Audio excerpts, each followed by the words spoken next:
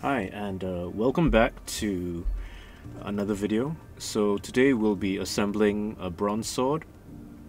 I got a blade from bronzeagefoundry.com, as you can see. The blade's actually quite nicely made. So you can see it's straight. Sorry about a little bit of dog hair there. That's from my dog.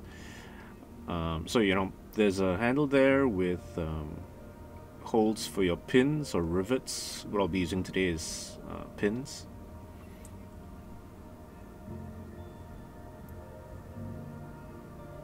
So you can see the blade's rough ground. Might polish it later, but honestly I kind of like the rough look as well.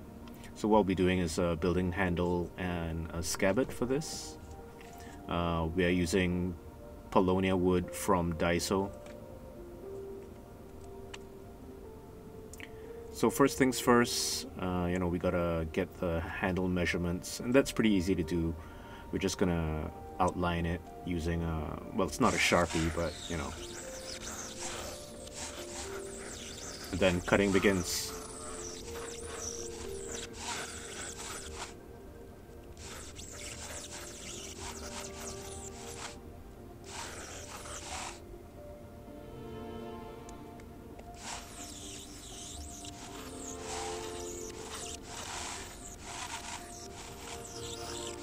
So again, I'm sure there are easier ways to do this. This is what I had on hand. I'm working on this from my tiny little backyard with a Dremel. I'm also going to assume that most of you at home don't have a full woodworking station. At home, you might have some tools at home, just like I do. So I guess that's more the purpose of this video. It's more to document my own process in learning. And also maybe you can learn from some of my mistakes and hopefully successes, right? So as shown right now, I think what I'm doing is not necessarily cutting all the way. Sometimes it's easier to score the wood, make some cuts on both sides, and then make a break. We can sand it down later.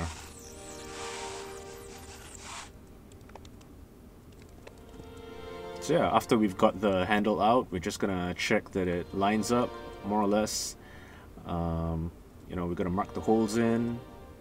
It doesn't have to be perfect, aka the edges aren't perfect. We're just gonna sand them down later.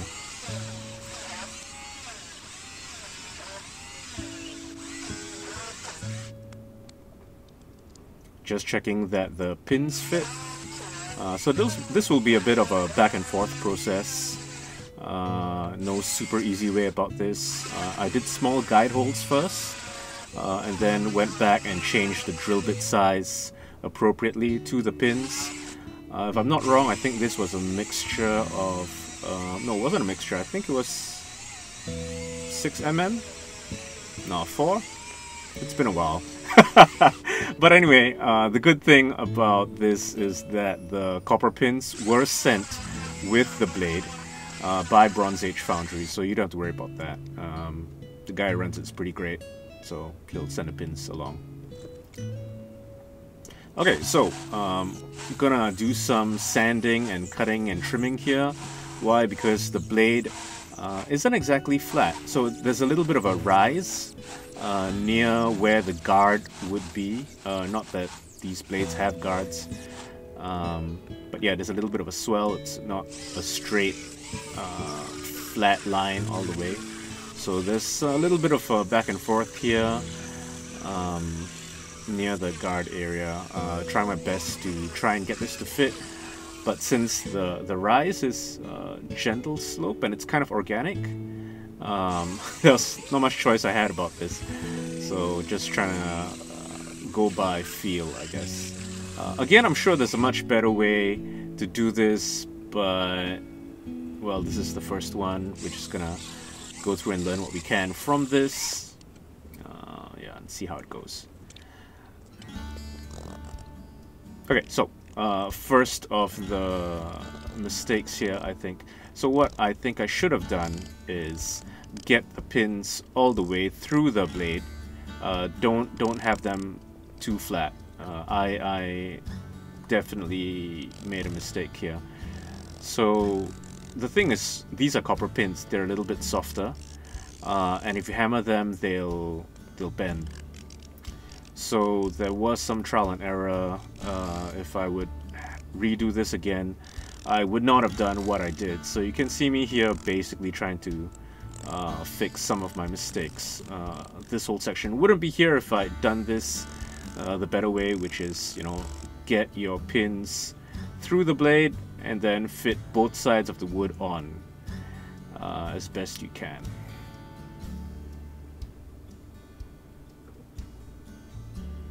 So we're gonna show, I mean, if you attempt to fix stuff, you're gonna end up breaking. So I did break one handle. What did that mean? That meant I had to redo that entire handle. So that's what happened off camera. As you can see, the fit isn't perfect. There was more hammering after this, definitely. But at least the pins are somewhat through. I can at least trim. You can see one of the holes there isn't all the way through, as I pointed out. It is in the wood, and we can put in a little bit of glue or Loctite or something later on, but that's totally not ideal. So what happened here is I trimmed off the rest of the copper pin. You can see the little bits lying to the side over there, and then begins the whole sanding down process. So we're going to get the wood scales that we've made aligned to the blade handle as it is. So yeah, you probably want to smooth out some of the sharp edges. That's kind of up to you guys at this point, but you kind of want it to fit in your hand nicely. So we've got the handle sanded down and it's been glued in. You want to make sure this is smooth, which it is at this point. So using you know, clothes pegs to I guess secure it. You might want to get better clamps, which I did later on, but you know, these did fine. So you've got your basic sword here. If you know, you want the basic version, this is it. Obviously some things again could be better, but this is functional. Excuse that horrible pin over there. There's no way I can fix it for this sword. If I make another one, we're gonna get that done. So we're just gonna get a little bit of decorative etching in, both into the blade, and ended up doing a lot more for the handle.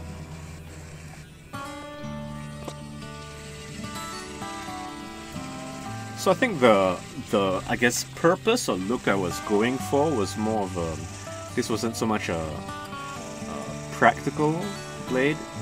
I don't think I'll be using it for cutting or anything. It's more of a ceremonial look and feel I was going for. So it's just freehanding here and jamming away.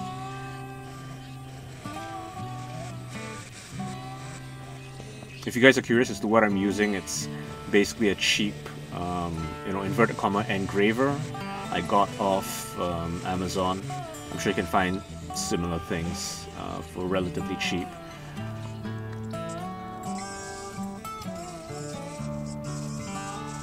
So just gonna work on the wood here. It's kind of a chill and meditative process for me. So it's a pattern I've used before, basically concentric circles blending to each other.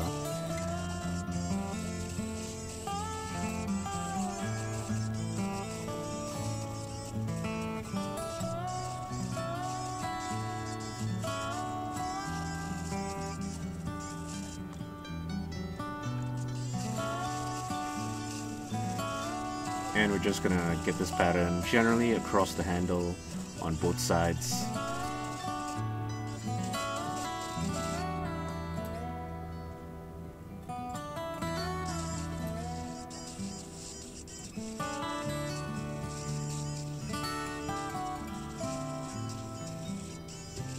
So I like to do this both for aesthetics and a little bit of grip. But yeah, I'm doing it honestly just because I think it looks cool. and on to the other side.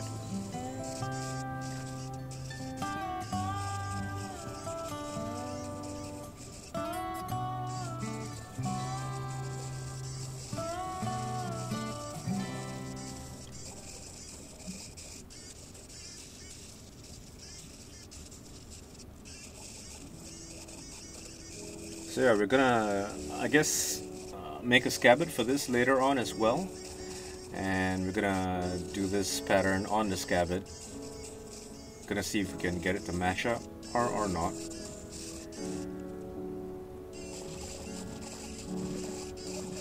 And after this, to bring out the pattern and to get it contrast, I think we're gonna torch the wood a little bit, as we've done in a previous video.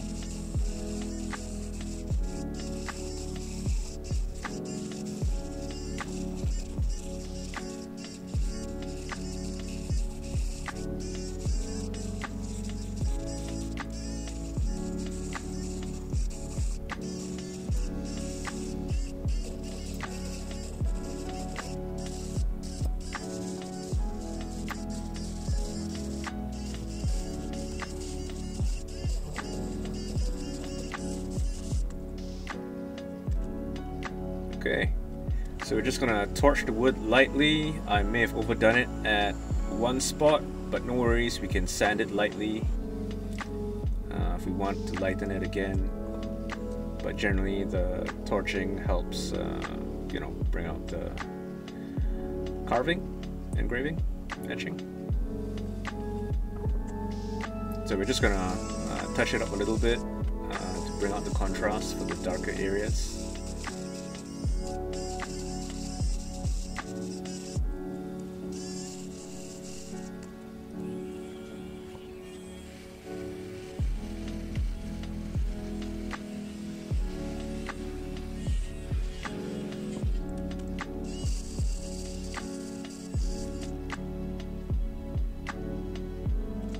Okay, so we've got a mix of beeswax and oil that we usually use for this.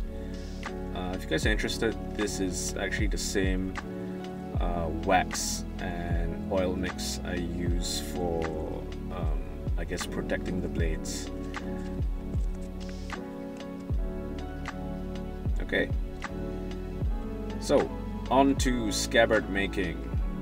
So I mean, we've kind of had a previous video making a scabbard for the cat's belga. Very similar process. Not much else to say about this. Just documenting this in case any interesting new things come up. But I think this one's pretty cut and dried.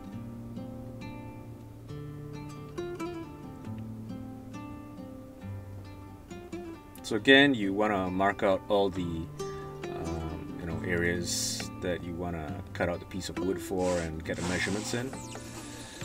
So again, I don't have a saw or anything, so we're mostly just gonna Dremel our way through this. Gotta make sure you have space at the end for the tip of the scabbard. Almost forgot about that. That would have been bad. So yeah, we're just gonna get the loose shapes in first.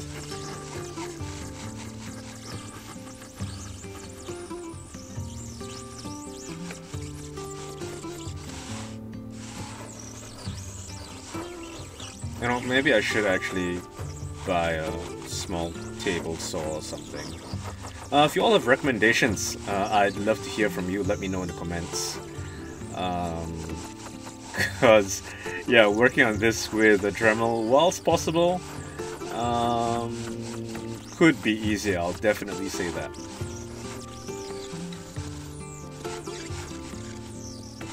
But yeah, again, documenting process. Letting folks who are living, example, in the city, like myself, that it's possible to kind of do this with literally just a Dremel.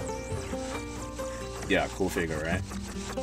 You don't sometimes need a whole lumberyard to make something simple. So again, we're just going to cut through on the other side, and we're going to, I guess, get the break, or was it a clean cut? Depends how much work you want to do. But yeah, it's definitely fine enough to work with. Okay, so one half is done. We're just gonna work on the other half real quick.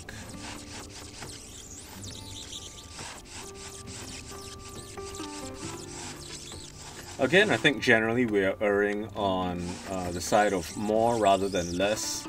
If you have any excess wood, again, it can be sanded or trimmed off. If you have too little, there is literally nothing you can do about that.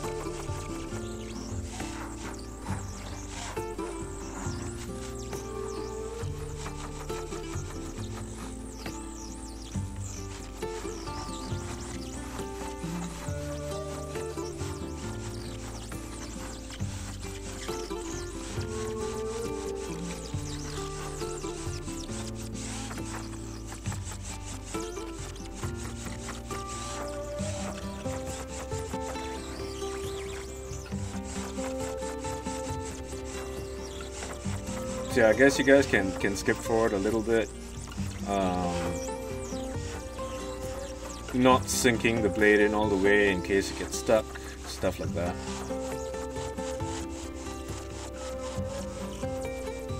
I probably really should get a saw one day.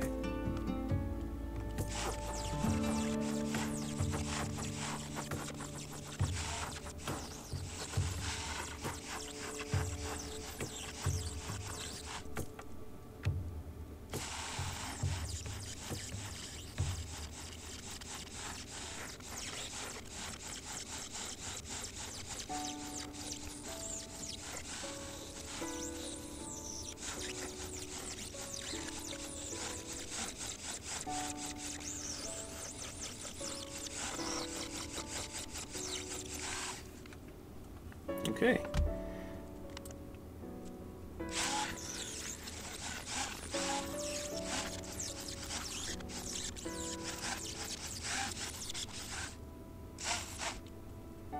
Okay, so we've got our little wood slats again from Daiso. All the wood's from Daiso. It's cheap and good, at least for these purposes. You can see that you just got to get the slats in. If you look at the screen, you can see the scabbard's not exactly entirely symmetrical, but I think that's okay, at least for this one. We're waxing the inside a bit, making sure the blade fits. Again, making sure the blade can slide in and out, not too loose. There was a little bit of grinding in between that's not on camera, and then waxing again. But you know, so again, there's no easy way for this one. It's a lot of back and forth. Apply your glue, get your clamps on, in this case, you know, clothes pegs, and once your scabbards more or less stuck together and assembled, there was a bunch of sanding to get the overall shape you know, smoothed out.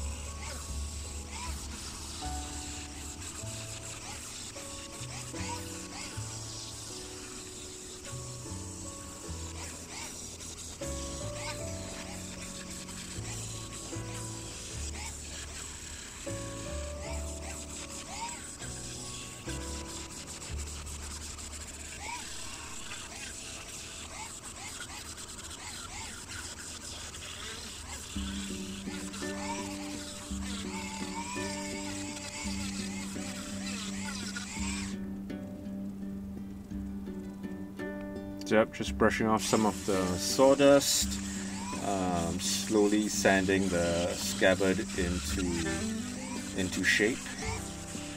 Be careful not to sand off too much, if not you're gonna have to start over from scratch.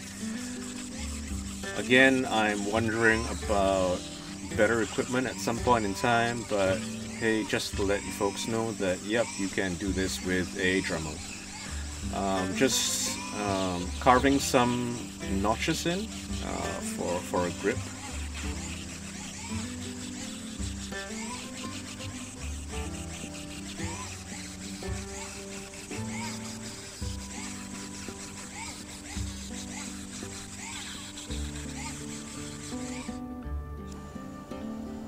And we're gonna torch the outside again. Not too much, so I think just be a little bit careful about this.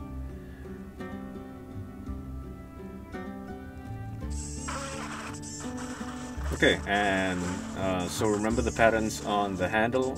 We're just gonna add them here to the scabbard to, I guess, unify the two pieces, aesthetically at least. We're not gonna do this for the whole scabbard. I'm not that patient. So we're just gonna do it for the upper portion,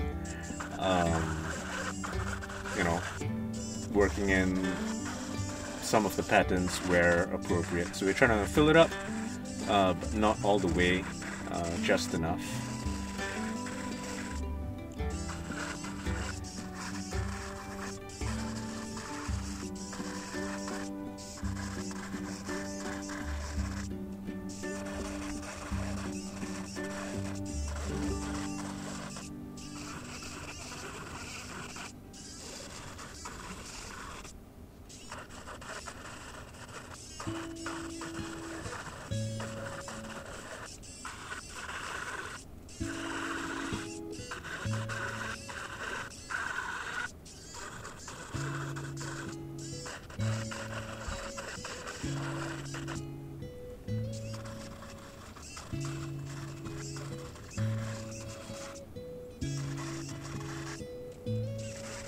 Okay, and now for the other side.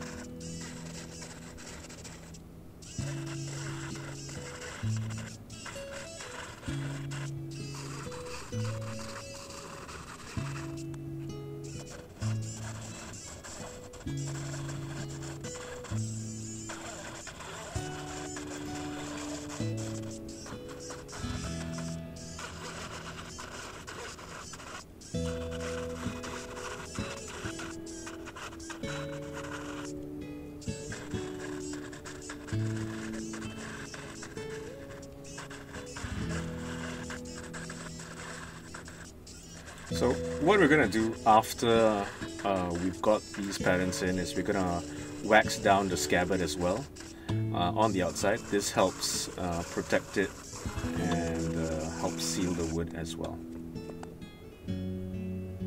Okay, so we've waxed it down, we've got the sword fitted in, and this is more or less what it looks like. Sorry, the work table's still pretty messy, but yeah, let's have a look at some pictures of what we've managed to do.